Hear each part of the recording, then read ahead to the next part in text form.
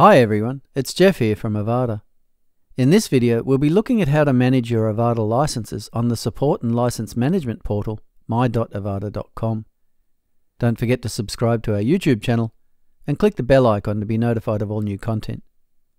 Okay, let's begin. I'm on avada.com here, and there is a link at the top right to My Avada. If you haven't yet registered for an Avada account, watch the How to Register for My Avada video, linked below, for more information on that process. In any case, I will just log in here.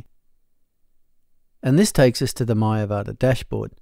For a full rundown on all the features available on this site, please see the How to Use My Avada video, also linked below. But for this video, we're going to specifically look at one of the main functions, the management of your Avada licenses. In the How to Register for My Avada video, I use the Import from Envato option to pull all my licenses into my account, and I can see them in the account summary at the top here. There's also a section below this giving us a quick overview of the most recent licenses. But to manage all my licenses, there is a Manage Licenses link here, or I can head to Licenses from the menu at the top. Okay, let's take it slowly and have a good look around. There is a lot of functionality in a small area here. To start, we can see a search field and some filters here. We can search for an Avada license by domain name or purchase code. So if I just search for Avada, it filters to my Avada Garden website. I'll just clear that to see all of them again. I can also filter by the license status. The choices here are all, available, active and locked. If I filter to locked, I don't have any. But if you do, you'll see a form to contact us to resolve that issue. Okay, let's come back to all. On the right-hand side of the filters is a Refresh All button. This will refresh all the licenses, checking if any of them have been recently registered or unregistered, etc. on any sites.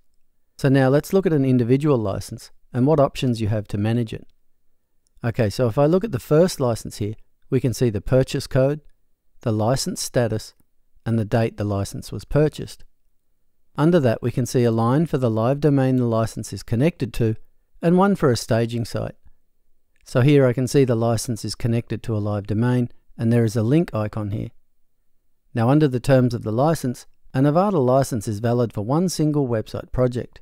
But as a gesture of goodwill on our part, we allow you to reuse it for a new project, dependent of course on the old site being fully taken down.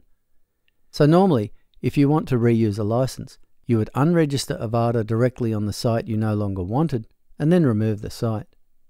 Coming back to my.avada.com, and refreshing the license would then show it as available, and you could then use it on another site. But what if you deleted the old site without unregistering it first? In that case, you could come here and let the system know that the license is no longer in use. So what this link icon does is to unregister the license for that domain here on my.avada.com. I can also see a refresh button on the right here as well. If we unregistered this purchase code from this domain, and then used it to register another site, we could then come here and click this refresh button, and it would then update and show the license link to the new site. The line for a staging site is there because you can use each purchase code for both a main domain and a staging site. I don't have a staging site set up for this domain, and so there are no details showing. But if there was, it would be the same as the live domain above. Please see the How to Set Up an Avada Staging Site doc, linked below for more details on that. Okay, there's one more little icon here at the top right of each license, the trash icon. If I click that, a dialog comes up explaining that deleting the license will only remove it from your My Avada account. As it says here, this feature should only be used if you need to transfer the license to a different account. An example of that might be an agency giving the purchase code to an end user so they can add it to their own account. There are two remaining things we haven't looked at yet. The first one is the little blue question mark here. Well, that's a link to this video. And next to that is the Add New License button. This has the same functionality found when creating a My Avada account.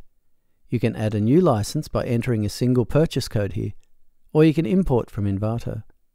If I click that link, a window appears asking me to sign in to the Envato API. To do this, you just use your normal ThemeForest credentials. I'll just enter my details and sign in.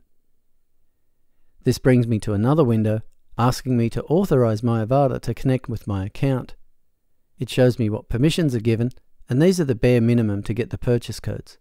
So I have to click Approve here, Another window pops up and then quickly closes, and we are back on My Avada with a message. If there are no new licenses to be added, you will see this message, that all Avada purchases on ThemeForest are already added to this account.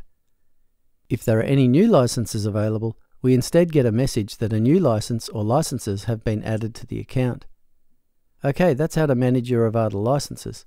There's also an Avada licensing and registration FAQ doc, so if you have any questions, see that.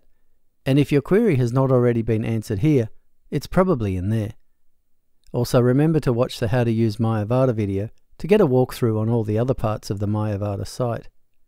Okay, that's it for this video. Make sure you subscribe to our YouTube channel to keep up with all the latest videos. And if you have any questions or need assistance, please create a support ticket and our team will gladly assist you. As always, we want to thank you for choosing Avada.